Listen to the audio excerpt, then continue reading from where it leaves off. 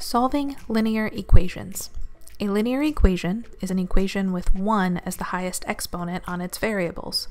Recall that to solve a linear equation, you must perform operations equally to each side of the equation.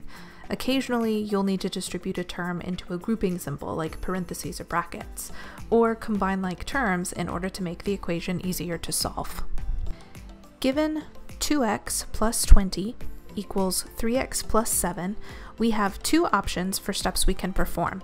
We want x to equal something that only involves numbers, which means it is in our best interest to get all x terms on the same side. In order to avoid a negative coefficient, or multiplier on the x, let's subtract 2x on each side, leaving 20 equals x plus 7. Now we can subtract 7 from both sides, giving the answer 13 equals x. Given 6 minus 3 times 2x minus 7 equals 11 plus 4 times 9 minus 3x, we should distribute and combine like terms first. Distributing on the left-hand side of the equation will give me 6 minus 6x plus 21. Distributing on the right-hand side of the equation will give me 11 plus 36 minus 12x.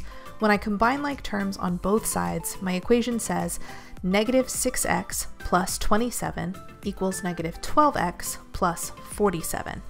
Now we can follow the steps from the first example by gathering all of the x terms to one side and the constant terms on the other. If I add 12x to both sides and subtract 27 from both sides, I will get 6x equals 20. This isn't quite what we were aiming for though, so we also need to divide by 6 on both sides to get rid of the coefficient that is left over on x. If x equals 20 over 6, then x is equivalently equal to 10 over 3, since both 20 and 6 are divisible by 2. When possible, I should simplify my answers completely, leaving them as an improper fraction. Decimal answers which terminate are also permissible. This is not an occasion which we could use a decimal answer.